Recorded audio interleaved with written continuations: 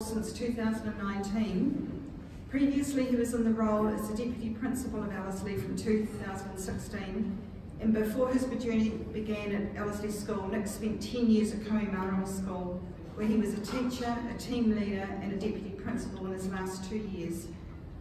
Prior to all that, Nick spent 6 years away from New Zealand teaching in London, Sydney and Singapore before returning home to Auckland. For nearly all of his teaching career, Nick has worked in full primary school support and teaching students from ages 5 to 13 years. Today, Nick's here to introduce us to Ellerslie Cares, a program from Ellerslie School. Ellerslie Cares is a school-based initiative started to help address some of the challenges the school community has faced since the start of the COVID-19 pandemic. The main purpose of Ellerslie Cares is to develop a stronger connection and engagement with the school community to ensure all families in whānau receive the support they need to enable their children to have the best chance of succeeding at school. The main areas of support the school is focused on is providing financial, professional and community services, welfare and engagement. So please welcome Nick Butler, Principal of Ellerslie Primary.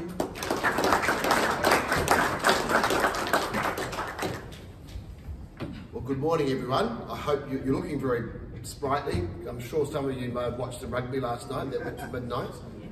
It was worth watching right to the end. There will be some controversy, I'm sure, for the next 2 or 3 days over that one. Look, thank you so much for inviting me. Karen, you are fantastic.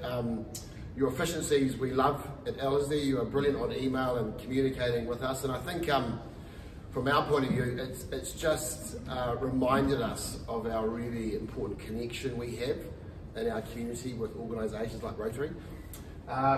We were a little bit in the wilderness, I think, for a little while there a few years ago, and then I think I turned up here maybe three years ago and reconnected with Rotary, and you very generously gave us some money to go towards our Principal's Discretionary Hardship Fund, which was fantastic and really made a big difference to a number of our students. Today I'll just give you a little quick brief reminder of who we are and what's happening in our world, a little bit of things around the state of COVID, what's COVID sort of highlighted for us, and the reason why we've got some initiatives going to try and just improve the outcomes for all our students, but also we're a little bit around improving the outcomes for our families as well, because of course it's all related and all goes together. We can't solve everyone's problems as schools, and sometimes our brief is we have to stick to our brief a little bit. We can only go so far, but what COVID really showed us is whānau and community families all of a sudden started looking to school for direction. And because we'd send out lots of communications that came from the ministries and the government, and we became a real central focus for what was going on.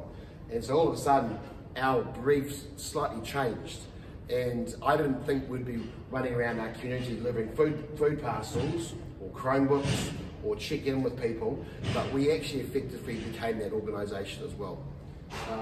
So things have, the paradigm has shifted, and it won't go back to the way it was. If anything, it's probably highlighted some of the things that were already simmering as concerns, and now we're probably in a better position to address some of those concerns. And don't get me wrong, things aren't all bad. There are many things that are going really well in our communities, but when I moved to Ellerslie School, I really got a sense of Ellerslie as a great community. And within, a few minutes of moving to Ellerslie, I was in the Santa parade dressed up as a toucan, wandering around like this, and in a very hot day. And I just realised that the Ellerslie community is pretty special. And Ellerslie School has been in that community a long time. We've been there since 1877. We're one of the oldest schools in New Zealand, into Auckland particularly. And so we've been here a long time. We're a big school. People don't know where we are. They go past Kalmare Street and they see a little sign, and we've got 800 5 to 13-year-olds in there, trying to all live happily together. We are a year 1 to 8 school, or for us old timers who were in the old system, up to Form 2. We are very collaborative learning spaces. The wonderful Sainsbury's Construction built us a brilliant 24 classroom open plan block, which is very successful. So most of our students are living in pods of 50, 60 kids working with 3 or 4 teachers. We have a lot of staff. We've got 74 staff. You can see there from those numbers that a number of our staff are support staff, teacher aides, counsellors, and all sorts of things. Who would have thought we had a school counsellor in a primary school? We have specialists, a music teacher and a STEAM technology teacher. We think they are very important subjects in 2022. And we have a lot of staff giving on support to a number of our students, including our art therapist, who deals with our students who have real trauma in their lives. So it's a busy place. But as I said, we've been here a very long time. And only 10 years ago, we would have been at 400. We would have had a roll of 400, if not less. So it's really amazing. And also, we have students in our school who've had grandparents and great-grandparents in our school, which is amazing. I haven't had that before in the schools I've taught at. So it's very tight. We're a very multicultural school. Only 3 years ago, that New Zealand European percentage was 48. And so you can see by those figures there, we're a very diverse school. And we have a growing population of our Indian students, particularly. And these are Indian students, Indian children who are New Zealand born. Their parents were New Zealand born. So it's very generational Kiwis, but with different cultural identities. And they are very, very strong in maintaining those identities too, as well as being Kiwi kids. So you run around seeing these beautiful students of Indian descent who sound like Kiwis. And I think that's a great story it's a very Auckland story. And so while we do have a lot of modern immigrant children, not so much in the last 2 years, we do have a lot of our students who, as I said, parents are New Zealand born. So that makes for a really cool and a very vibrant situation for our school. It makes also for a real challenge on how we engage with those parents and those families. Because what we used to do 10 years ago for school fundraising is not what we can do now always, because it's not actually inclusive. The old trivia nights, which are fun, the nights that you might do this and that, which we would have done when I was at school or in previous schools, they're not the events that engage a lot of our families. A lot of our cultural families want to involve their children more in the things that we do post-school. So there's all these different challenges that we have around ensuring that those families are fully engaged in our school and feel included in our school. So we're listening to them very carefully around that. And one of the things that we've done differently this year is to employ an engagement and fundraising coordinator for the school. It's something the Ministry of Education don't like, so don't go and tell them this, because they don't want any school funds going into this sort of role. And one of the criteria around this person's role is that they generate enough, their income is generated by their fundraising. But part of their job is not just about raising money for the school, but it's actually about improving their level of engagement with all our community members. And that's been really successful, and we've done a number of things this year already around getting that engagement higher up. So our school strategic plan is very straightforward. We've got 4 things we want our community, our staff, our students, our whānau to do, and that's to look after wellbeing, relationships, learning of course, and citizenship. And I know the bottom one was a massive interest to Rotary. We want our students to engage and contribute in our world. And I think this is a really important part of our education journey. Our students, some of our students, particularly the 12-year-olds and up, are stressed about the situation of the world. Because their lives, and I'm not sure if it's a good or bad thing, because they have these things that come at them 24 hours a day, they can't get away from the Ukraine war, they can't get away from global warming. They can't get away from poverty, housing that's coming at them. And whether they like it or not, they are continually getting fed this information. Now, the world has always been full of drama, but when I was running around as a student in the 70s, as a child in the 70s, we had 2 television networks. We watched the 6 o'clock news, and I'm still trying to convince my parents that maybe 3 news might be better, I don't know, but 1 news has got to be 1 news. And the information was very limited. So the fear I had maybe, nuclear war may have been around in the 80s, and there were some dramas that as children we got a little bit of, but the rest of it we weren't so exposed to. We just got on and we're kids, you know, climbed trees and fell out of trees and did all sorts of things. But these students are hearing and breathing these continual little dramas.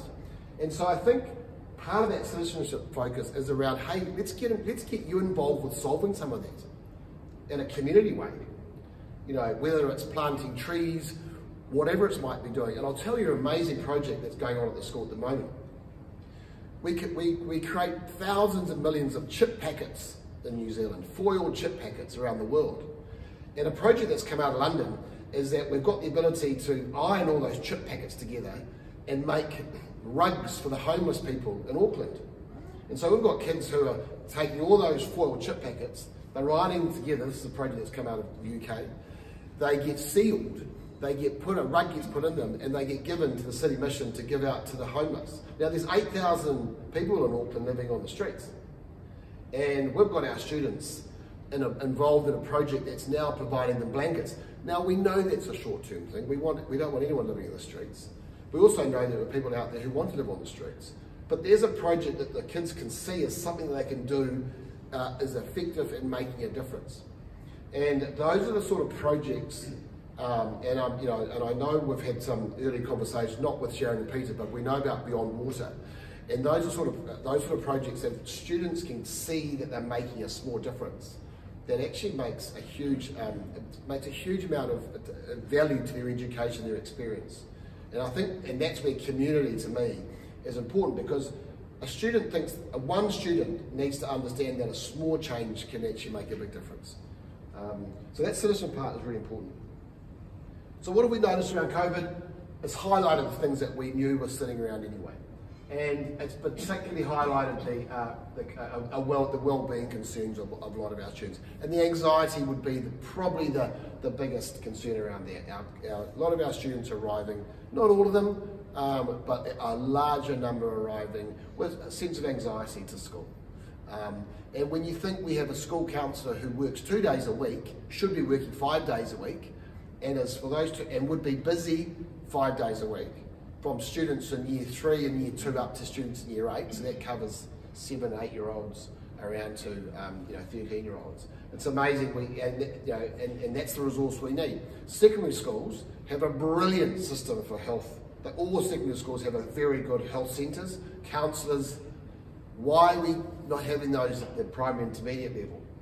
Because wouldn't it be great, isn't it more preventative to have those people at our level, so those students are going through to the high schools well adjusted, ready for change. So that's something, and the government is addressing this to a smaller part, but of course it's not nearly enough as what we want. So there's a lot of that happening in the wellbeing. We have a wide range of resourcing that we've realised that our Ellerslie community is classic for this. I've come from high decile 10 communities, Kohimarama, and while there's issues in all communities, I knew that most of the resourcing, the community was pretty well resourced. In our Ellerslie community, we have a really wide range. We have a number of our community is well resourced, but we have a number down at this level too. And what I discovered during COVID is that we were forgetting about this sort of third in the middle. We were good down here at the really needy end, but we were missing the group here. And they're the people who go in and out of that resourcing. They're well resourced for most of the time. All of a sudden the car breaks down and a few big things kick in, and their resourcing gets stretched, and their levels of stress get stretched, and of course that comes into school. So we really realised as we wandered around the community delivering, Helen, I like your comment, we were out delivering Chromebooks with my little bit of paper. When the police stopped us and said, what are you doing? I said, oh, food, Chromebooks, like, fair enough, on you go. we enjoyed those moments of getting out. And the streets were so free, it was like, whoa, here we go. And we discovered that when we delivered all those products and things to our communities, that there is a wide range. Increased levels of stress within our school families, of course. Kids are listening to what their parents are saying. And what happened at COVID, as you well know, is that there were two types of stresses. People were at home working the hardest they've ever worked, trying to save their businesses, trying to keep their schools operating. And then there was the other end, where that was stressful, where people were super stressed because they were losing their jobs. And so the stress crossed everywhere. And while some people did really well out of COVID, some people in our community have done very well out of COVID financially, they are still under stress for managing all those different things. So we noticed a lot of stress. And the first day of 2022, I wish I'd had a camera at our school. There was a number of families turned up to school. They didn't know what class their child was in. They hadn't bothered to go online to look. The faces of terror on the adults' look as they came into school. COVID was still hanging around. And so we've got all these students and parents at our front gate coming in. Kids are crying because mum's crying and mum's stressed. And I was just going, holy moly, what's happening? We'd done all we could, we thought, to get all the information out. But I think it was just that, here we go again, COVID's still here, 2022. We've had an okay summer, but we're back into it. And so we just saw this sort of eruption of worry. And it made, of course, we need to do some more work in this space, because we can't have this, because adults have a job to protect their children. And as I say to parents all the time, you can be stressed, and that's not great, but you have a situation where you need to protect your children from that stress, because they will deal with it in a very different way. And then, of course, a decline of overall achievement. Yeah, there's been a definite decline in our reading, writing, maths across the board.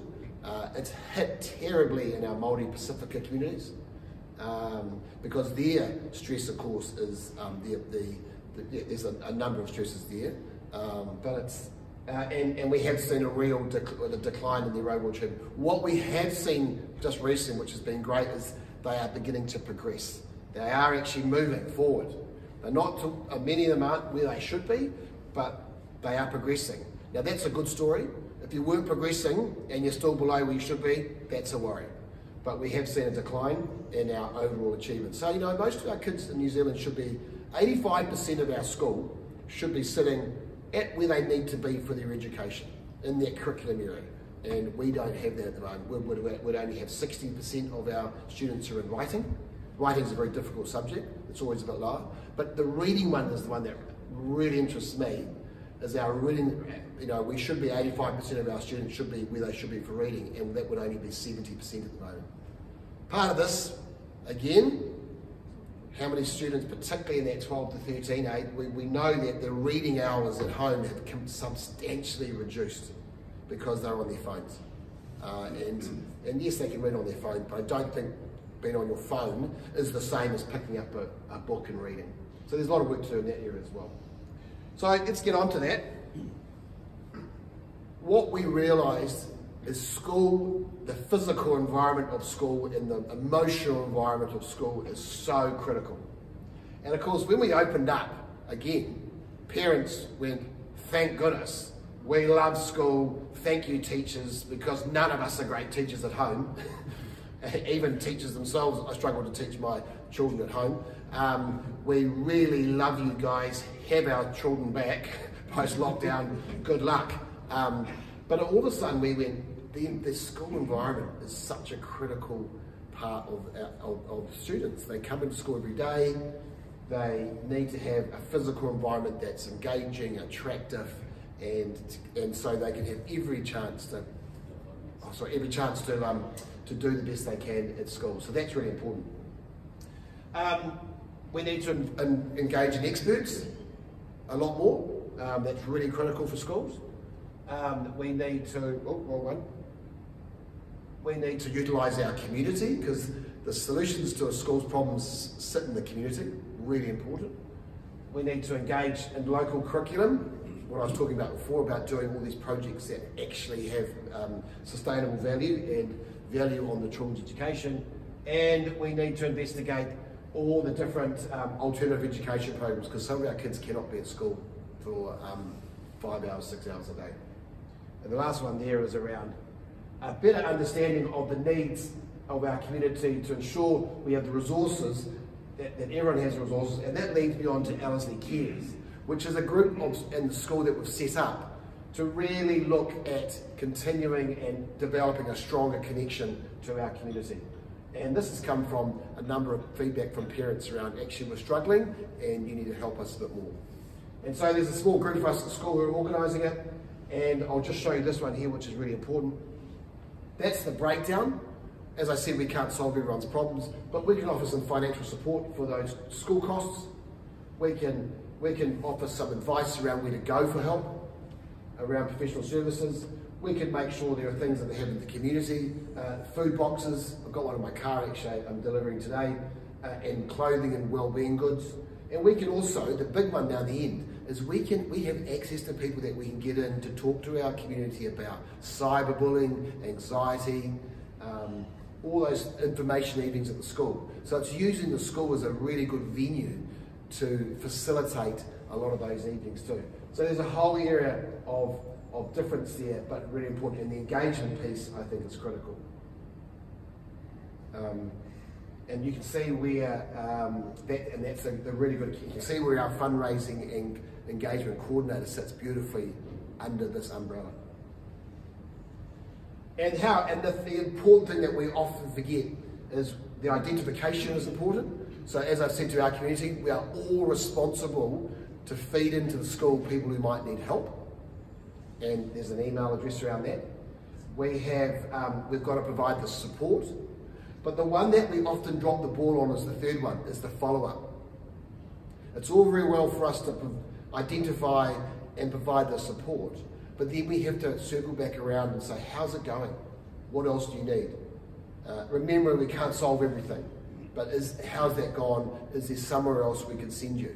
So the other day was a classic. We had a parent who's lost their husband, struggling. The daughter said to me, Mum is really upset, she's threatening to take her own life, what am I going to do? And I said, we knew that the student belonged to the church, so I rang the church got on to the mother, supported the mother, and the follow-up for me was to re-ring the pastor, the vicar again, and say, how did that go? Is it okay? What do we need to do? So is there anything else that we need to provide? So the follow-up is critical, because I think that you can easily forget about, you can easily set people up and then just forget about it, but you actually need to circle back around. And of course we have the joy of seeing their children every day, so we can check in very sensitively how things might be going. And that's actually incredible. In the last year, we've lost 5 parents have died in the last 18 months, mainly from cancer, 2 young mothers. Yeah, it's been incredible.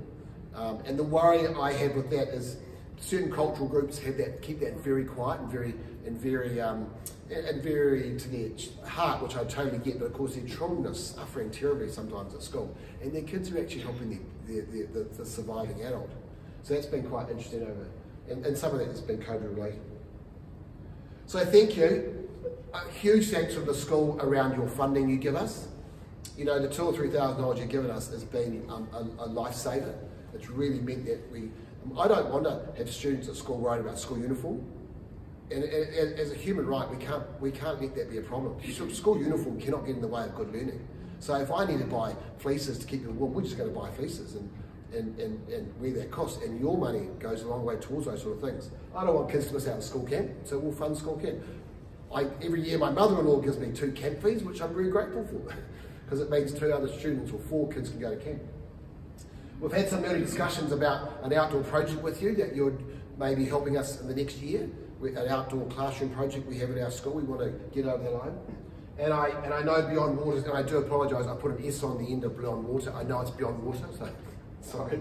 But I know we've had some early discussion about linking our students with some students in Africa, East Africa, around that, because I think that would be hugely beneficial and make a big difference. But it's been great to connect again, and thank you, Karen. You keep keeping us connected, which is great. And we appreciate all the help that Ellerslie Rotary gives us, and thank you for your time this morning, and enjoy the rest of your day. Thank you. Questions? Oh, absolutely, yeah. I'm very happy to take questions. Yes. What's the average cost for a school camp? Good question. More than it was 10 years ago. So we're going to Chosen Valley this year, which is in Araremu for our year sixes, and that's 2 nights, 3 days, and that will cost students about $280, but the board will wear a $5,000 cost on that, so we will take a hit. And that's just gone up. They've just increased their prices from $70 a night to $78 a night. We go to Motutapu, 3 nights, 4 days. Don't get me started on Fuller's expense for that. It costs us nearly $5,000 to get across there. So that's that's an over $300 per student. But again, we will budget a $10,000 hit in that one.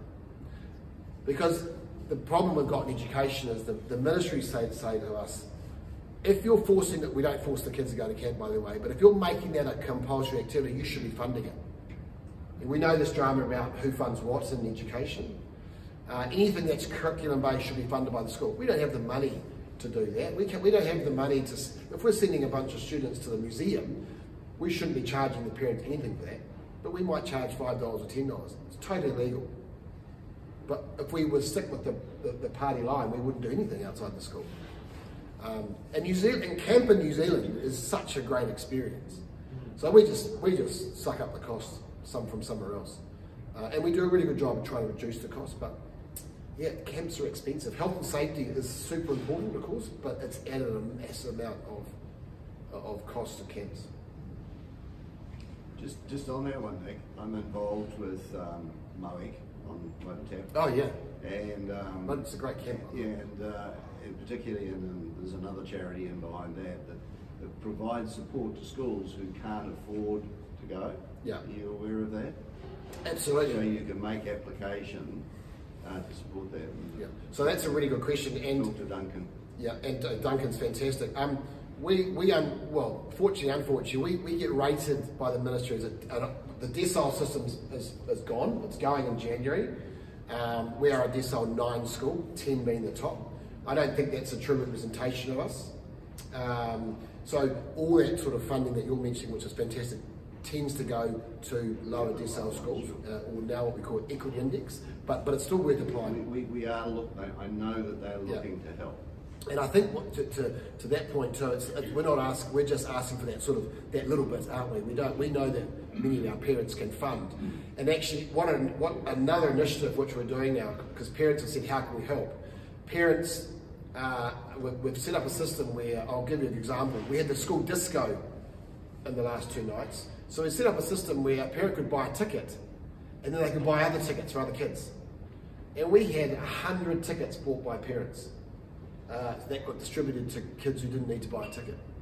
So that sort of buy one and donate one concept is becoming really, really more popular. And I think that's great. And I think there's a realisation from those parents who can give a bit more to actually, yeah, we're into helping others. So that's been really great. But no, I thank you for that, because Duncan knows all that stuff really well, doesn't he? Yeah. Any more questions? You've covered such a brilliant range. Well, I'll just be quiet because Roger is going to say thanks. I'd just like to thank you for coming and talking to us this morning. We've got a little window, a little peek now of the complexity of what you're doing. What I love to see is your enthusiasm. You've clearly got the skills of management and control that you needed to in your sort of position. We've had a lot to do with schools in the area. What we've tended to find is that those that are run by people with enthusiasm and with skills are successful schools. They do very well, and the kids do well. So I think you're really on track with all of that. Thank you for coming and sharing that with us, and we wish you very, very well. And I have a pen for you so you can hold your memory of coming here. Thank you so much. Thank you. I invite you, come and have a cup of tea at Ellerslie School.